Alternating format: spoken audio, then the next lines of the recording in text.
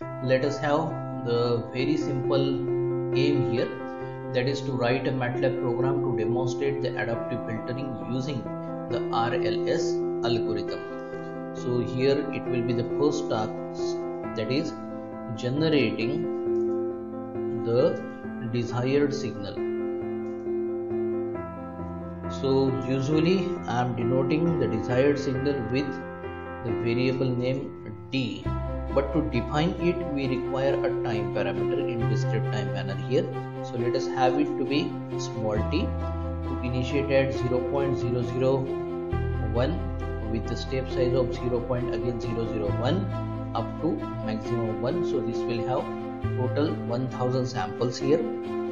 Now the mathematical logic to simply generate the desired signal of the sinusoidal type, we keep the amplitude in between plus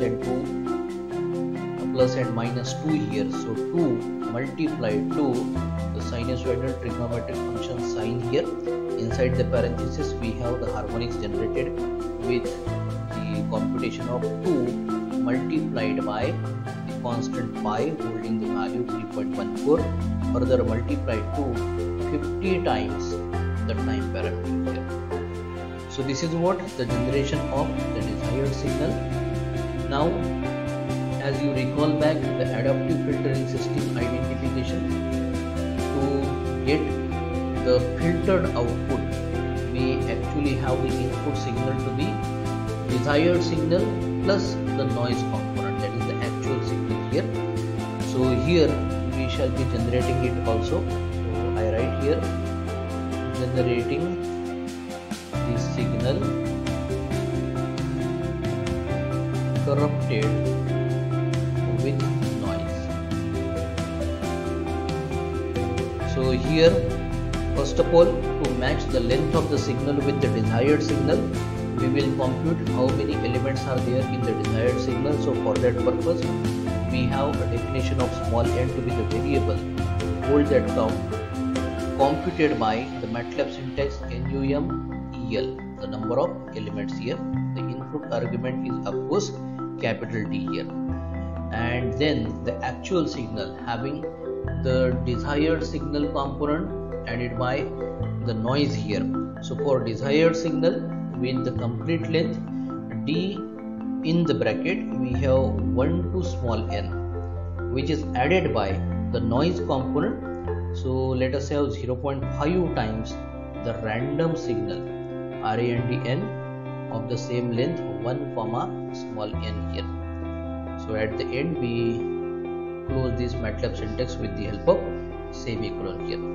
Now for formulating the recursive least squares algorithm here, we require a variable, let us say for example ITA, to hold the value 10 to the power 4 here. Next to that we require capital I to hold all the elements equal to 1 of the dimensions 1 comma small n. Small n is the length of the desired signal.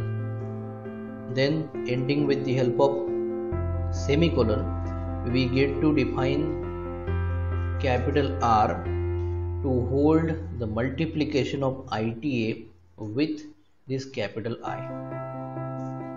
The upper two variables that we have defined, ITA and capital I, have been multiplied to generate capital R. And now for the weight factor here we define the variable W initiated with all the values to be 0, all the element values to be 0 or the dimension 1 comma n.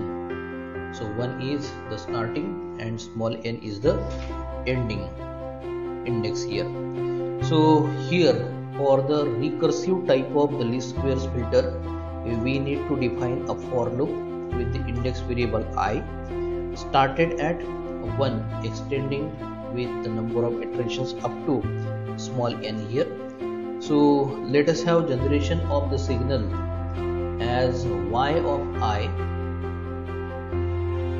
This we compute with the help of the weight vector. So W of I, the conjugate further multiplied by the actual signal that we have defined, A of I here, ending with the help of semicolon. Now we know the difference of the desired signal and that of this particular computed signal will be the error signal. That is why we write ERR of I. This is equal to capital D of I minus Y of I on the above step here. We also define Z of I as we see the mathematical logic from the previous video for the recursive least squares algorithm. We need Z of I, which is having R of I from the above step multiplied to the actual signal A of I here. At the end we have semicolon. We require small q, that is equal to capital A of I, further which is the conjugate of multiplied to Z of I from the above step. Then we require small v, which is equal to 1 divided by, in the parenthesis, the addition of 1 with small q here from the above step, ending with the help of semicolon. Then generating ZZ for I here, that is equal to v further multiplied to Z of I. And next to that, the weight update equations will be as like W in the bracket I plus 1, I should be small cased here, which is equal to W of I from the previous step added by the error signal ERR of I further multiplied to ZZ of I here.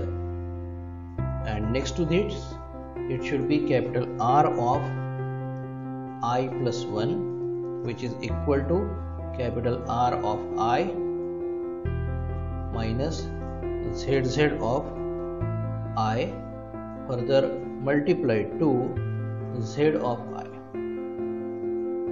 ending with the help of semicolon and coming out of this for loop. After this for loop, because the algorithm is recursive least squares, we need the help of another for looping to obtain the adaptive desired output here. So here we make another for loop started with the index variable I, so that will start at 1 and end on small n here. Here we make the computation of capital B of I to be such the adaptive desired output signal here. So as per the logic, it should be sum of W of I conjugate further multiplied to capital A of I here. At the end semicolon, and also coming out of this for loop here. So here we have the for loop with the index variable I here like this. Now after coming out of this for loop, we have completely developed this MATLAB script. Now only the part is to display the signals here. So here I write display of signals, input and output, as well as the intermediate signals you can say. So for display purpose, we shall be making the use of subplot command. So we expect, as the previous programming, 4 rows, a single column and 4 cells here. The assignment to the first cell of this subplot. With the help of plot command, the input argument will be capital D. The D holds the desired signal information, hence the title.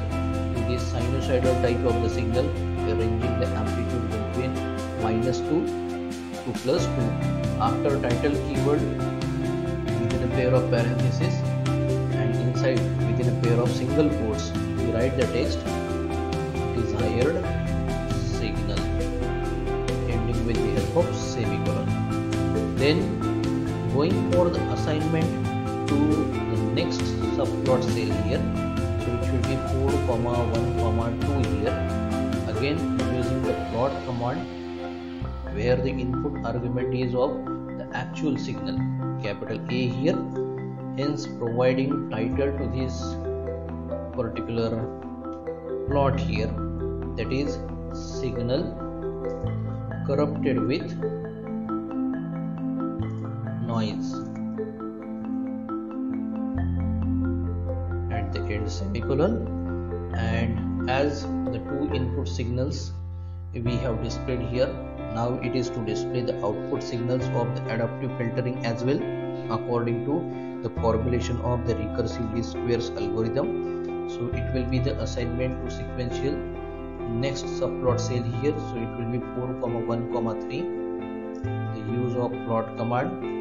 As the output signal information is holded by the variable capital B is the input argument here to the plot command, and then the particular title, so here it is adaptive desired output. So after this, there it is only one subplot cell, the last one. So here I write 4, 1, 4 here, the use of plot command, where we shall display the error signal. The error signal is denoted by capital E, small rr. So here the title, the last line of this MATLAB coding, that it is error signal here at the end semicolon. So let us save this. So let us name it program, as we are in the 6th chapter, program underscore 6, and the 17th topic underscore 17 it should be. So we save it. So let us see, the file name has been generated into the current folder as well as on the editor window. Let us run this program. So as we run this particular program, you see a MATLAB window has popped up here. Now as I maximize this MATLAB window, you see there it is desired signal into the first cell, as we have 4 rows and only 1 column, desired signal into the first cell. In the second cell, the signal corrupted with noise, and according to the use of recursive type of the least squares algorithm, RLS algorithm, we have the adaptive desired output plotted into the third cell, and the different signal, that is the error signal, plotted into the last cell. So this was our topic, MATLAB program RLS algorithm.